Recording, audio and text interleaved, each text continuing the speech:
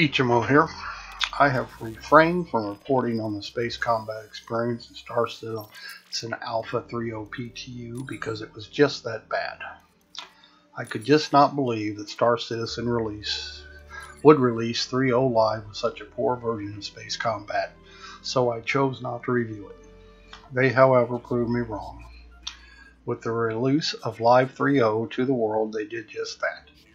The same core functions that have been so bad since 3.0 was launched on the PTU are still in the live version. I am not talking about the bugs, which are many, nor about the lack of key bindings for most of your in-ship combat functions. I am stating that the flight mechanics of this game are maybe the worst flight mechanics of any game all time. Space combat is like you're dogfighting on ice. Never feel you ever have control of your ships. It slips, it slides, and over-controls on every axis. Nor are you able to adjust any of this in control settings. Joystick curves do not appear to do anything, same with saturation. No matter what you try to get a grip on ship movement, it pretty much will do what it wants, which means you cannot stay on target, and when trying to pick up a target, you constantly overshoot your marks.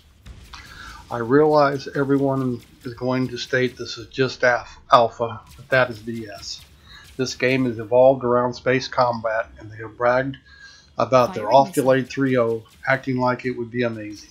How can it be amazing when the whole game is evolved around space combat, which is just beyond awful? So everyone who wants to claim it is just alpha, you are no doubt the same ones who have been claiming in the PTU just how bad it is. Star Citizen needed a good 3.0 live launch to bring disgruntled fans back on board.